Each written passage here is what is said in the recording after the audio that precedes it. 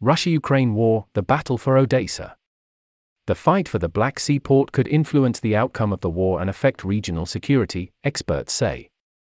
2 weeks into Russia's war in Ukraine, Kyiv's forces are preparing for a potential attack by Moscow's troops on the historic port city of Odesa on the Black Sea. Situated 300 kilometers (186 miles) west of the Russian-annexed Crimean peninsula, the city is seen as a strategic asset by both Ukraine and Russia, and its fall would have significant repercussions, not only for the two countries, but also for the wider Black Sea region. Experts warn Russian troops, advancing west of Crimea, have already taken the port city of Kherson and arrived at Mykolaiv, just 120 kilometers (75 miles) east of Odesa. Russian Navy ships have been spotted close to Ukrainian territorial waters, raising fears of a possible attack from the sea. On Sunday, Ukrainian President Volodymyr Zelensky said the Russian army is planning a violent assault on the city, calling it an historical crime. Earlier last week, he dismissed the civilian governor of Odesa province, Serhiy Hrynevetskyi, and replaced him with Maxim Mochenko, an army colonel and former leader of the controversial Ada battalion, which has fought in the Donbas region in Ukraine's east since 2014. The Ukrainian military has already established defensive positions across Odesa, imposed a curfew and set up roadblocks at all entrances to the city of 1 million people. The ports have been closed to commercial shipping, while the evacuation of civilians has begun. A pivotal lifeline to overseas. Odesa is of strategic military and economic importance to Ukraine. After losing its naval base in Sevastopol following the annexation of Crimea in 2014, the Ukrainian Navy moved its headquarters there. Its 3 ports also play an important role in the economy of the country.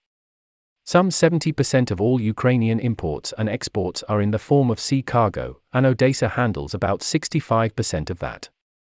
For Ukraine, Odesa represents a pivotal lifeline to overseas, Alexei Muraviv, associate professor of national security and strategic studies at Kyiv University, told Al Jazeera. If Russia seizes Odesa, it will effectively cut off Ukraine from overseas trade and military aid. The loss of the port city could have significant ramifications for Ukraine and its war effort and give Russia a strategic advantage. Ukraine does not have any other large ports to rely on in case it loses control of its third largest city, allowing Russia to effectively dominate the whole of the northern Black Sea coast.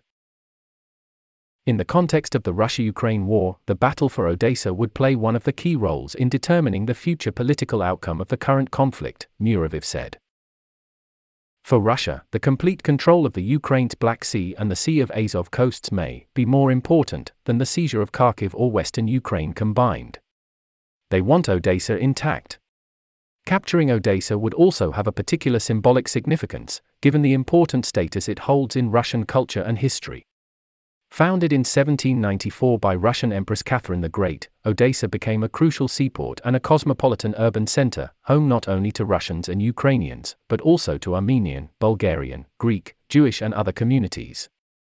With its ornate architecture designed by Italian artists and rich cultural life, the city turned into one of the symbols of Russian imperial prestige and power.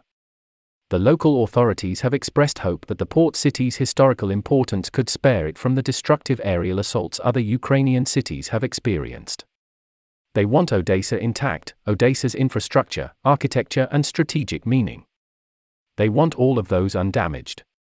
That's why I think Odesa will be subject to a special operation, Mayor Gennady Trukhanov told the US's public broadcasting service. The city is also home to a sizable ethnic Russian community, a factor that some Russian observers have claimed could help a military attempt to capture the city. In 2014, a separatist forces backed by Russia started armed rebellions in the eastern Donetsk and Luhansk regions against the central government in Kyiv. Odesa also witnessed some violence. Ukrainian ultranationalists clashed with pro-Russia groups opposing pro-Western protests, which culminated in the deaths of more than 40 people.